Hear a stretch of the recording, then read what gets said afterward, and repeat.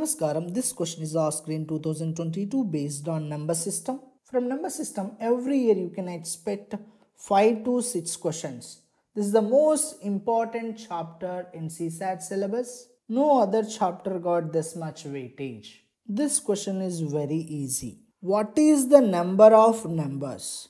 Count of the numbers of the form point xy, where x and y are distinct, different, non-zero digits. We have 10 digits in mathematics, my friends. Okay, these are 10 digits. Every number in mathematics is formed using these 10 digits. Now we are talking about non-zero digits. 9. Okay, non-zero, so 0 is not included. So we have 9 digits, 9 non-zero digits. See, we are talking about count here, and the count is quite big. We can do it manually, or the best way is use permutation. Permutation and combination is used for counting, right? This is what we learnt in our course. So it makes the problem very easier.